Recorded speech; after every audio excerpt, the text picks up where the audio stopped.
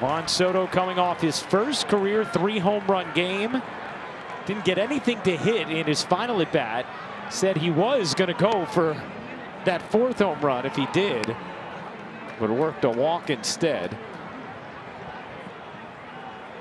So interesting. His interview on the field with Meredith after the game was so detailed, talking about his approach and how his focus was just to be more accurate to the ball with his barrel. With the barrel. Yeah.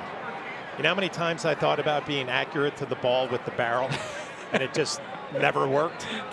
You also have to have amazing talent like Juan Soto, and we went through last night a little bit, Ryan, though, from the first game of this series to the adjustments that he made last night, and to get those instant results with 3 home runs, that's pretty special.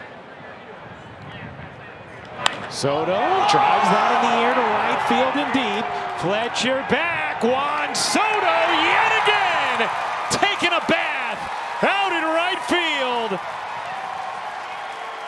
The man is possessed. His 34th of the year.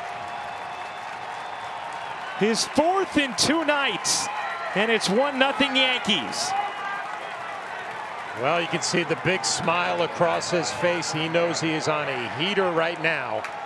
With 3 home runs last night, got a breaking ball up this at bat, and gives the Yankees an early 1-0 lead. Pretty incredible. Joins that list of Yankees with 6 home runs in a 4-game span. We'll take another look at the pitch from Martin. It's a slider, and it just sits middle.